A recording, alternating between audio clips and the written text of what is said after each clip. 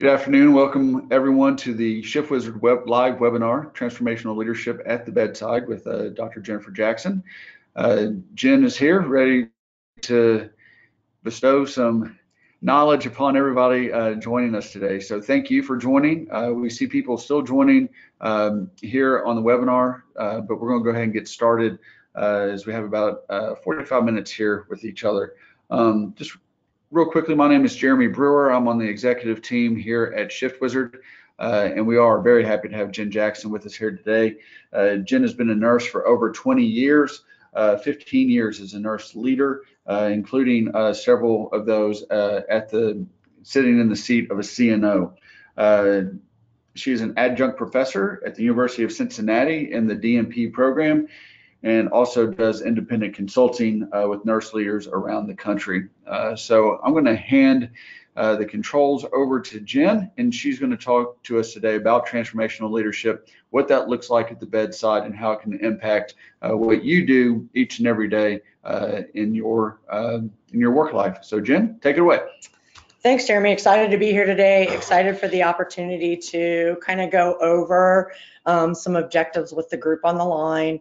We hopefully by the end of the call, you'll feel a little bit more knowledgeable about transformational leadership, what is included in the principles around transformational leadership, and how you can utilize that both in your day-to-day work as well as when you go to work on very specific projects around quality, experience, safety, efficiency, really all the day-to-day operational focus that a nurse leader would have in the organization. And then we'll wrap up with just a couple slides related to sometimes we experience barriers and sometimes we experience difficult situations and how we can utilize transformational leadership in our day-to-day workflow to maybe improve those communications and that work style. So before we get too far into the presentation, I want you to take a second and really think about your last really difficult day. How many of us have felt like this where we're sitting in the emergency room or sitting in our office or sitting at a patient's bedside and all we can think is, could just one more thing go wrong? Has anybody had that morning? I'm sure maybe one or two of you have, but hopefully we're going to give you some insight to move you forward and maybe some tools in your toolbox, because really that's what transformational leadership's about. So today we're going to take a little journey. And what I'm going to ask you to do is take a second and think about the best mentor and leader that you've ever had and the qualities that person had. And then I want you to take a second and think about the leader that you just said, gosh, I got to change jobs. I can't work for this person anymore. And think about the qualities that that person brought to the table every day. And we're going to visualize this as a journey. It's kind of like a hike. So for those of you out there who are avid hikers, many of you start at the beginning of a path and you have no idea what you're going to find along the way. And a little bit, transformational leadership can help us to maybe better guide our path and our workflow so that we have a little better expectation. Because really at the end of any project, end of any path, end of any journey, here's what we've got. You either have a choice to take the safe side, which you can take the cute little 3 frogs and run with it, or you can choose the riskier side where at the end you're not exactly sure what might be at the end of that journey. But if you know and you believe in the leader that you're following and you're taking that path in a really strong way, at the end of it, it really doesn't matter if the snake was poisonous or if the snake was really cute and you could pet it. It's the risk and the journey along the way to get there. So let's talk about transformational leadership. How many out there think that you have to have a title to be a leader? I've heard this many times. They'll say, oh, because of who they are, oh, they're a director, oh, that's the CEO, oh, that's the CNO, oh, yeah, they're a leader, we have to follow them. How many have felt like that? Well, guess what? Leadership is not about titles.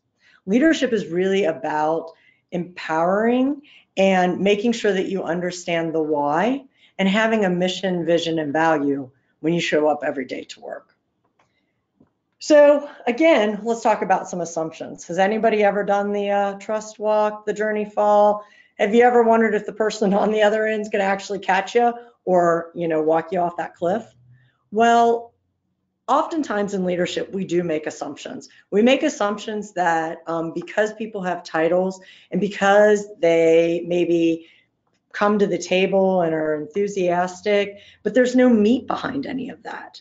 And what we really want is someone who has both the vision, the mission, the values to do what they do every day and bring meat to the table.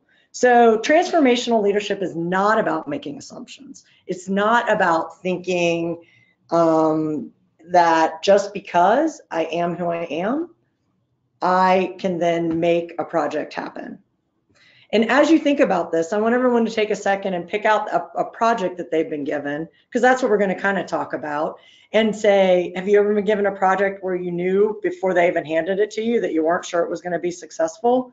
Have you ever been handed a project where you said, this might be successful, and then you've been handed one where you're like, easy peasy, I got this? Well, there's two individuals that I could not talk about transformational leadership and not talk about. And so if you've not read anything by Joe Tsai, he came out with the Florence Prescription, from accountability to ownership. It's kind of cool. Florence Nightingale reappears in modern day healthcare. Wouldn't we all like 5 minutes to pick her brain about modern day healthcare? But you know, he says in his book, accountability is one thing, but if we don't challenge the status quo and we're not authentic about how we do that, then we really can't move our teams and our groups to ownership. And the best way to improve our metrics is to have owners on our units. And then Simon came out with start with the why, how great leaders inspire everyone to take action. You know, he really challenges us to make sure that we understand our why, because people don't buy what we do, they buy why we do it. They follow us because of who we are and what passion we have behind us. And so simply stated, our why is really important. And you'll see that come up as we start to talk about transformational leadership. And so who doesn't go to my favorite, you know, internet website, Wikipedia, to find your most fantastic definitions. So in its purest form, transformational leadership is a style of leadership where a leader works with, for you guys, your associates and or your teammates, to identify needed change. We always have to, again, remember, challenge the status quo. We have to create a vision to guide that change. And then we have to inspire those around us. And once we've done that, we'll have a committed team to move forward with a project, no matter what that project is. And so when you think about transformational leaders, I threw a few up on the screen. Each and every one of us can probably come up with several that we might envision, you know, support the values and the qualities. But here's what I want you to think about for a second. Do you think that any of these individuals asked somebody, hey, is it okay if I become a leader? Do you think that they said, you know what? I think today I'm going to like empower some people. No, what they did was they said, I have a vision, I have a passion for what I do, and I'm going to carry that forward. I'm going to create something that doesn't exist today, and I'm going to do it in a way that I set the example first and foremost. Every one of these individuals, you'll see all these great transformational qualities in. So when you think about transformational qualities, what do you think about? And many of you are probably thinking about that leader that you would follow anywhere. Well, here are some of those qualities that they probably have within them, and they probably role model for you every day. Think about it. They're always very optimistic. You know, their glass is always overflowing, or at a minimum, at least it's neutral. It's never empty. You got to get your glass overflowing.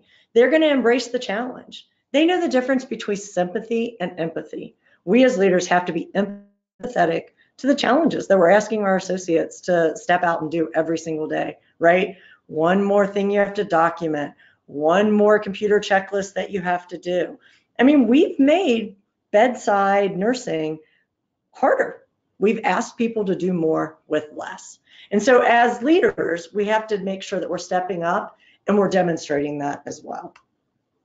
So I feel like you can't ever go through a presentation and not talk about the history of where something came from.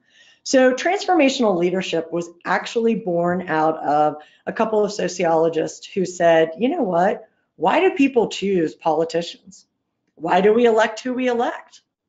why do we look at these individuals and we say, you know, why was that person such a great, we'll use presidents, for example. Why was that person such a great president?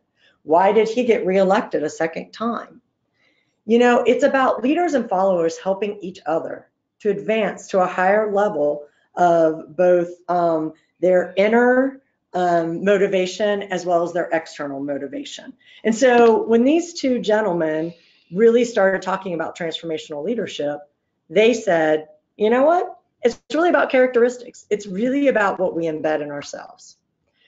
So many times you hear a lot about leadership theories.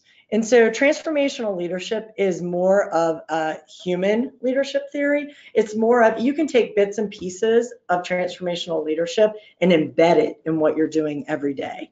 You don't just walk out on a platform and say, today I'm going to be a transformational leader. You have to utilize the tools. And in a minute, we're going to learn about the 4 principles of transformational leadership, and you'll see how those can interact to make your style of leading for your teams, your departments, your organization a little bit stronger.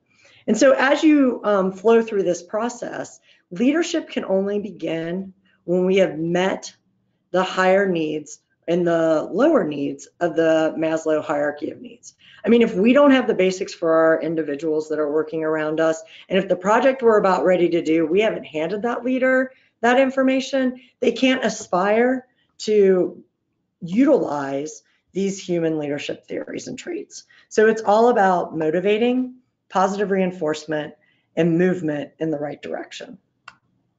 And so Gandhi tells us, you must be the change you wish to see in the world. You can see why he was a transformational leader, because he embodied everything that he believed in. And he did that in a way that millions of people followed him.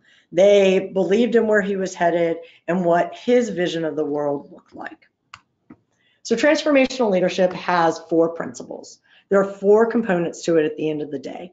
Each one you can use independent of the other, or you can utilize all of them together, particularly when you start to work on a project or when you're trying to influence a group to move forward. So we're going to break down each one of these a little further for you. And so the first one that we're going to talk about is the idealized influence. And this leader is really, it's all about the role model. It's all about walking the walk and talking the talk.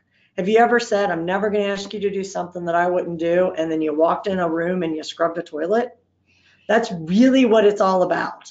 Because you can't ask somebody else to scrub the really gross toilet if you're not willing to take that risk. And so people will follow leaders who stand next to them, who, you know, go down to the emergency room when it's falling apart, and you take that bed and you push it upstairs and you help admit that next patient. I did that on Monday with my team, and it was wonderful for them because they felt like I wasn't just asking them to work harder, I was willing to work harder with them. You ought to have to be willing to take that risk. You have to make sure that you're following your core values, and that ultimately that will bring your followers to trust you. They'll have confidence in their leader. They'll say, you know what, maybe I don't get what you're trying to do today, but I'm going to walk down this path with you. And I don't know what's at the end of it, but I'm there with you. We also then have to use motivation. We have to inspire and motivate others. It's probably the hardest part of our job every single day, because we have to take that positivity. I say it's the on-show part, right? From the moment you get out of your car to the moment you get back in your car, you're on stage. It's kind of like the Disney model. It sounds a little cheesy. You know, I often say to people, have you ever ridden, you know, it's a Wonderful World down in Disney? Well, let me just tell you, if I was the person who had to stand across that bridge and like welcome people and send them on their way, she welcomes each of those boats as if it was the very first group she saw that day. That is about positivity and energy and being on stage. And so we have to make sure that we understand, but here's the catch. If you're not clear about the vision, the future direction, the motivation, the reason, then people lose sight of why they're doing what they're doing. And so I would ask you to think about that, particularly when you're taking like a shared governance group and you're going to sit down with one of those subgroups, maybe your unit-based council, maybe your nurse executive council, and you're going to ask them to do something a little different. This is a great way to make sure that you're constantly laying out the right direction and that you're pointing them in that optimistic future that's ahead. And so then you have to have that individualized consideration. This is where we as leaders really have to take a step back and understand what helps to bring the best out of our team. The leader must be able to recognize and determine these things through both observation as well as individual conversation. You know, it's true when they say 30, 60, 90-day onboarding meetings with your new hires retains people at the 1-year mark. It's because of this individual coaching that happens. Active listening. It's the most important thing we as leaders can do. I always say, listen before we talk, because what you learn in those 30 to 60 seconds can mean more to the next 60 to 90 seconds of your conversation. So you have to be able to understand where those individuals on your team are. So again, if you're looking at a shared governance model, if you're looking at a unit-based council, you have to understand your president. You have to understand what motivates them, what brings them to the table, and what helps them to ultimately bring their best self to work every single day. So individualizing our leadership style, it's a little more work for us on the front end, but then on the back end, the magic happens. You can put a group together, you can sit them around a table, and you can say, I know you're really good at data crunching. I know you're really good at, you know, the more abstract thought process. I know you're really good at going out and communicating. And each of these individuals will feel really empowered. And so then the next project they work on, maybe you ask them to go a little outside their comfort zone. It's not a bad thing. And then finally, you have to have that intellectual stimulation. You have to make sure that innovation, and we're going to talk about kind of disruptive innovation here in a minute, but it is important. You can't just do it the same way. We've all heard the saying, right? If you keep doing it the same way, you're going to keep getting the same results. And then I'll have someone say to me, well, that group of nurses has been here for 20 years and they've done it that way and they're not going to change. Well, I'll tell you, any 20-year nurse, they're itching to learn something new. They just need to be invited to the table to learn something new. And this is really where that intellectual stimulation can happen. And so I challenge you to really think about that as you're, you know, involving people in decision making, as you're challenging the assumptions that are being made. And then again, it goes back to that vision. Have you communicated it? And do people understand the bigger picture of the why? So when you do all these things together, I call it the magic. The TL happens. The transformational leadership then becomes a part of who you are. Because when you're doing all 4 of those concepts, that's what makes you a transformational leader. It's not any one part, it's all of them put together. And so when we think about transformational leaders, again, I brought up a few more. Who doesn't love a little Deming every once in a while, right? Who's read him at 9 o'clock at night? Have you lasted till 9:15?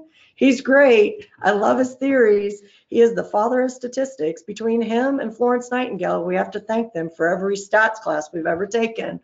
But what he says is a bad system will beat a good person every time. And it is the reality at the end of the day. And if we're not utilizing transformational principles, then guess what? Bad systems eat us up.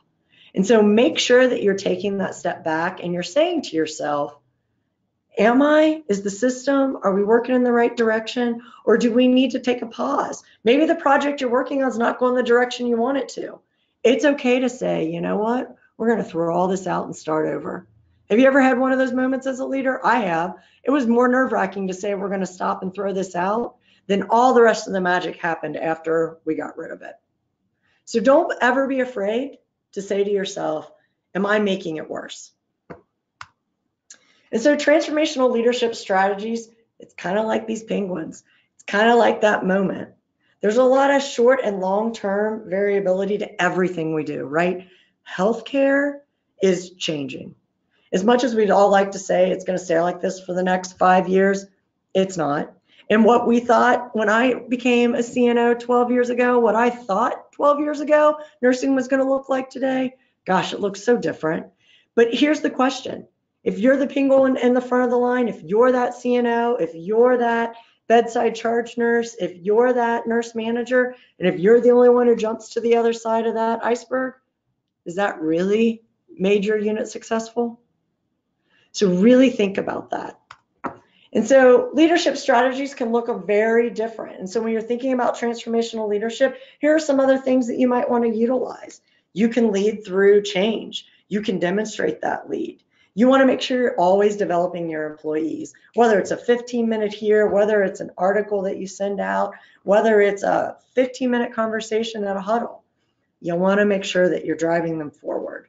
And you want to leverage emotional intelligence. If you haven't spent a lot of time reading about it, I'd highly encourage you to. It really helps with some of that motivational learning. It really helps as you're doing that one-on-one coaching. I'm not going to spend time on it today, but it's probably a great future topic for you to take some time to learn more about. So you can't do a nursing presentation and not talk about our good old Florence Nightingale. You know, she really germinated that seed. She really planted the roots of how we've become who we are. Just imagine if she hadn't been transformational in her time, nursing would not look the way it looks today.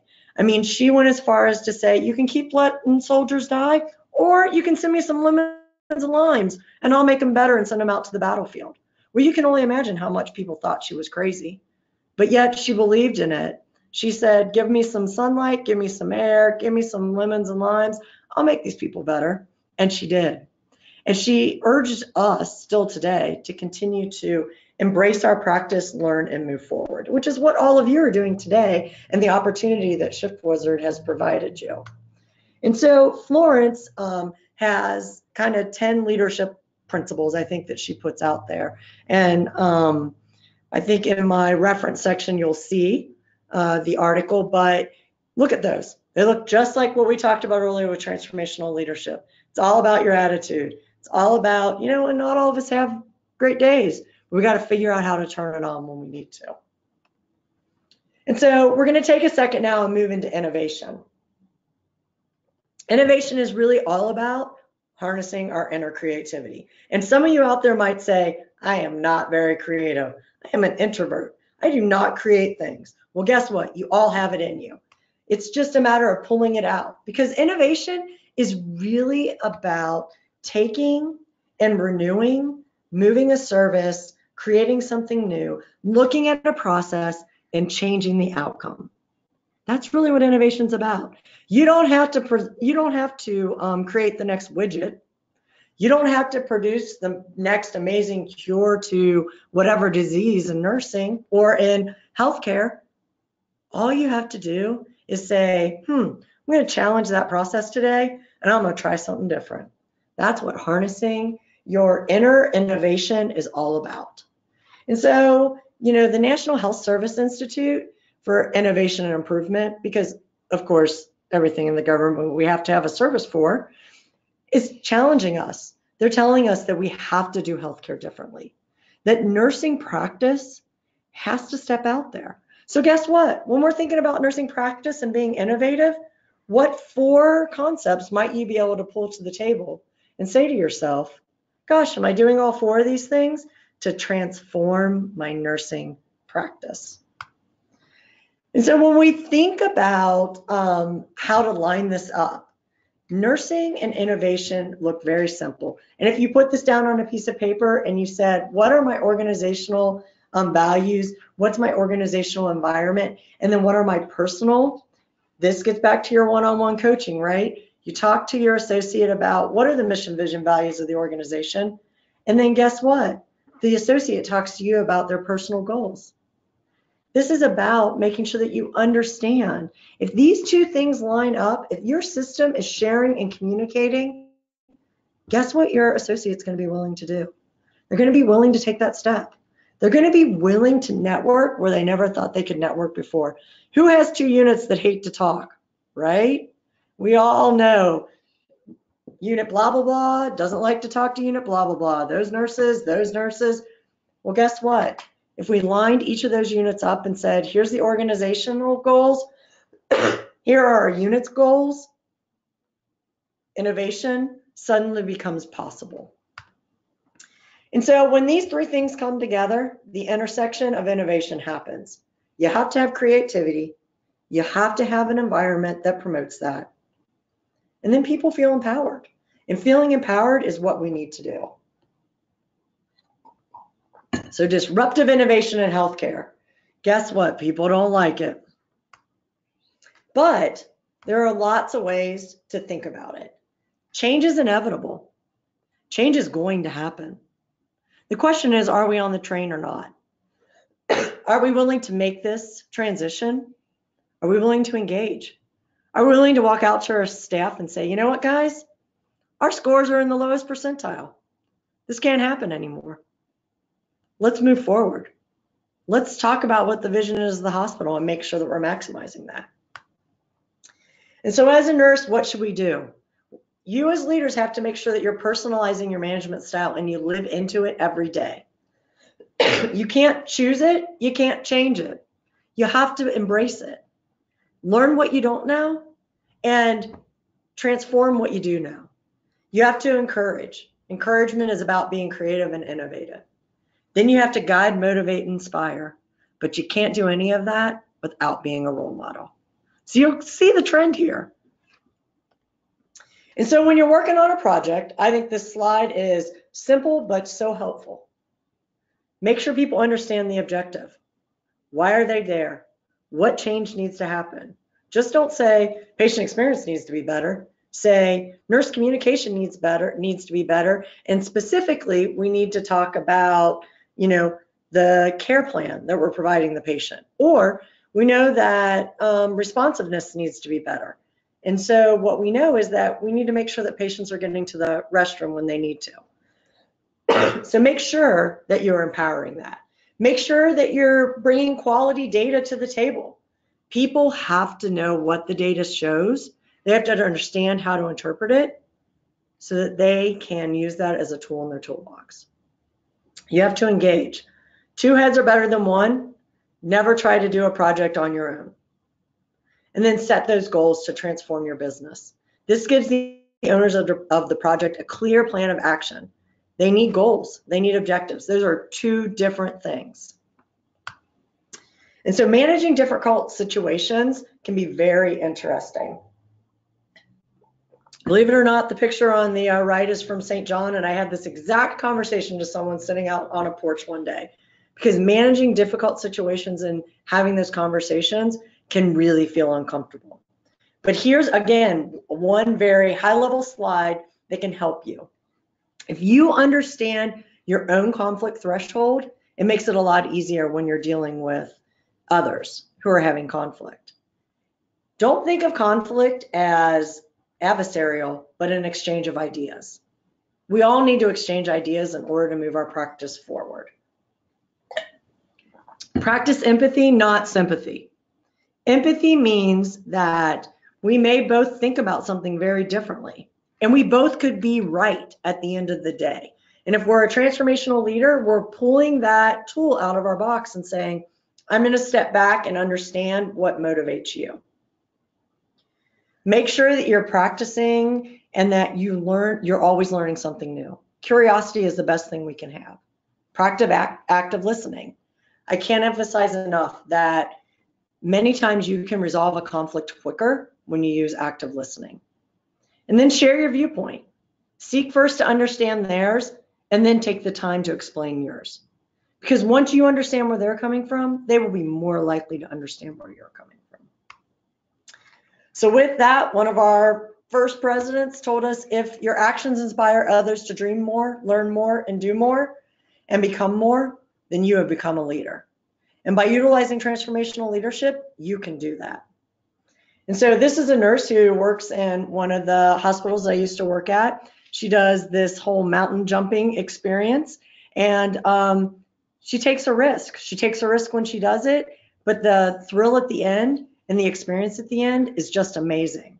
So the question you have to say is, you must do the thing you think you can't do. You have to take that step. So are you ready to take that challenge and become an innovative transformational leader? Thank you, Jen.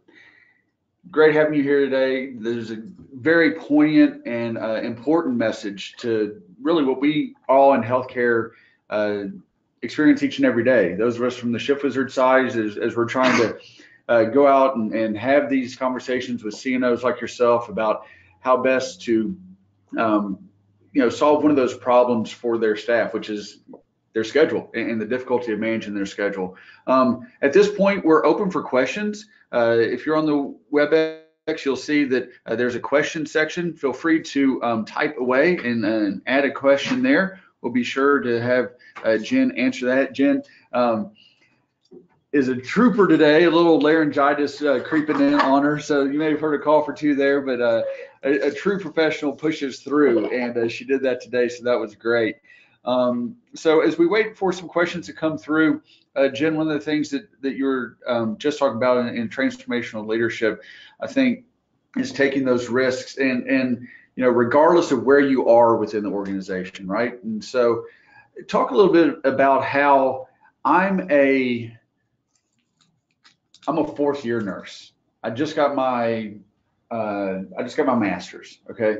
And so I see myself or want to be a leader going forward, but there's that taking the risk, as your friend that jumps, there's that risk of how do I put myself out there? How do I really push my comfort level to the point where I'm good with taking that chance, I guess you would say. Yeah, so I think that individuals really have to know themselves. What am I really good at? I think if I'm a new nurse on a unit, and we'll talk about scheduling for a second. You see an opportunity to maybe do the schedule different. Gosh, we could retain more nurses if we had a suggestion come through once, that said, if we could staff share weekends, would that help to improve people's satisfaction of their overall workflow? Or if we had moms work 9 months out of the year and then they got summers off with their kids, could we maximize, that nurse's knowledge at the bedside, but yet still get them home with their kids in the summer? And so I think, as a new nurse who comes out excited, you're a few years in, and at that point in your career, you're like, oh, I don't know, should I bring my idea forward? Is this, that's where we as leaders get to really help to empower those individuals to bring those ideas forward. And they get to say, you know what, that's a great idea. Let's talk to your colleagues about that. Let's take this to the next committee meeting. And instead of sending them on their way, mentor them there, take them there, sit next to them, show them how it's done, allow them the opportunity to do something that maybe they haven't done before. Great. And I know we could probably do a whole nother webinar on this, but one point that you did touch on is EQ, or Oh, yeah. So as a leader, talk a little bit about EQ and how you, as a leader in the past, have used that to help you be the transformational leader that you want to be. Yeah, so I think it goes back to those one-on-one conversations, getting to know your employees' strengths and weaknesses. And so there's lots of tools out there that individuals can take, emotional intelligence, tests, and they can tell you where they land on the bracket. But I think it's about the conversation. It's about understanding what the different buckets are, and then making sure that you understand how each individual leader fits into that bucket. Because when you have all of the same in one bucket, then they don't tend to do, you don't have a productive project, because you can't have all the same leaders in the same category. So understanding what each of your leaders are good at, whether you use emotional intelligence, whether you use the DISC, whether you use whatever product is out there, the important piece is around the conversation. It's around understanding, what do you believe your strengths are before a test tells you what your strengths are, because we tend to embody what we believe our strengths are, whether something else tells us that or not. Sure. Let's approach this subject as a transformational leader. Drama. Oh yeah, drama. So there's no drama in hospitals, right? None. So as a transformational leader, how do you deal with drama, I guess, whether it's interdepartmental, whether it's interpersonal, it could be, there's massive amounts of drama because we're humans and we're in healthcare and we care about people and about patients and about our opinion. There's a reason why there's a lot of drama, but how in the past have you been able to separate drama from getting the job done? Yeah, so I think it goes back to, I think when I finally learned what active listening was, it really helped to change that approach. So when you think about, typically whenever there's drama between two units, like many times there's drama between the emergency room and a floor because the emergency room just wants the patients up. And so when we think about helping the floor to understand what's going on in the emergency room and then helping the emergency room to understand what's going on the floor, it tends to bring people down off their escalated state potentially. And once you bring people back down to, okay, we're all here for one thing, which is the patient in the bed. What's the right thing to do today for that patient in the bed? I think that's when you can redirect the drama away from that feeling of, kind of that he said, she said, and more to, okay, this is what we got to do today. We came to work for this reason. We're patient focused. We're patient centric. What is the right thing to do? And so many times I will, I call it the 30-second timeout. I'd pull out the sports analogy and I'm like, we're all going to take 30. And then we're going to start with, let me hear what you have to say. Let me hear what you have to say. Now let's all bring it together. Because honestly, at the end of the day, that's what people really want to see. They really want to just know that their voice was heard. Because whatever's going on for them at that moment feels real. And whatever's going on for that other individual, it feels real. So that's where we as leaders have to pull out that sort of listening skill set and say, I understand where both of you are coming from, but here's what we're going to do today. Helpful, very helpful. Thank you. Again, if there are questions that you have to be asked, there is a question area in the drop-down menu on the GoToWebinar that you're welcome to ask a question there for Jen. I think we have a couple coming in. There's one. Is it risky to go against the leadership team as a beginner nurse with ideas? Being shut down isn't very fun. No, you're right. It isn't very fun to be shut down. And I think that as we as leaders have to embrace kind of that disruptive innovation, we should invite nurses at all levels to really step forward and bring those ideas to the table. And I think as nurses, we learn to bring data, we learn to bring best practice. And when that's brought to the table, then the leader has to take a step back and listen to that, because it's really offering an opportunity that maybe we didn't know was there. Mm-hmm. Sure. Here's a great one. Let's scroll up here. Quick question, will we get the slides? Yes, the slides will be made available on shiftwizard.com. Following up this, everything has been recorded, so you'll be able to see those there. Question for you, my name is Sandra. Hello, Sandra. I work at a psychiatric unit, IP. We have a particular situation that has been ongoing for years. Nurses come and go at the speed of light, per se. This includes management. What I've identified as one of the main problems is crunching numbers. That is, I understand that the business has to be profitable. However, the group that gets a big punch is nurse staffing. At the hospital level, nurses are suffering from short staffing that causes a revolving door nonstop. It appears as though nurse staffing is done according to the numbers and not acuity. So we can go down the acuity question. This is a two-sided question, I think, first, but thus scaring the new generations away. Please give us insight how we can remain profitable without affecting nurse staffing. It's a big question. Great question. Thank you. It's a great question. You know what? So I always start out with staffing to say you can't run a unit or a hospital without nurses, right? Patients come to hospitals because they need nurses, not because they need, most of the time, the rest of the care providers.